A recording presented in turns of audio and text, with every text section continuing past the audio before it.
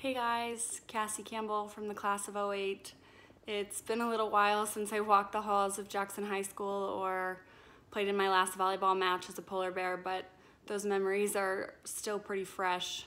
I remember my teammates, my coaches, teachers, friendships, a lot of lessons learned while I was at Jackson, and I'm absolutely sickened for the senior class right now and how this has impacted you guys. I can't imagine how you all are feeling, and there's so many moments I look back that coaches and different mentors have said, soak this moment in, soak it all in, the good, the bad, the ugly, because it's gonna be over before you know it. And I think that's a lesson that never really ends, that's followed me into my career and to different phases of life that I've gone through. And I think there's probably a lot of us right now that wish we had one more moment in 2020 that we feel like was taken from us, either with a teammate, with a coach, with a colleague, with a loved one. And I think the tools you learn in sports to adapt, to keep a positive, motivated mindset, and to move through the changes that come your way are gonna help through this time and through a lot of different chapters of your life. And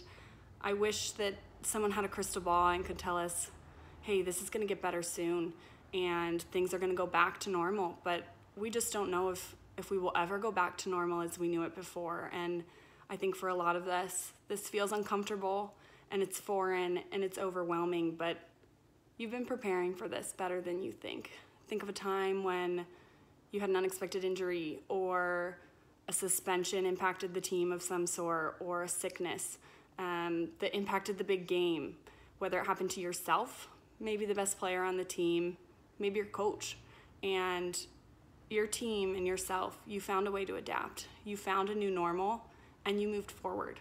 This is really no different. And I know a lot of you are angry and upset right now, but this is gonna help propel you into the next chapter. This is only one part of your story. So I wish everybody the best of luck. Keep your head up. And as always, stay safe out there and go Bears.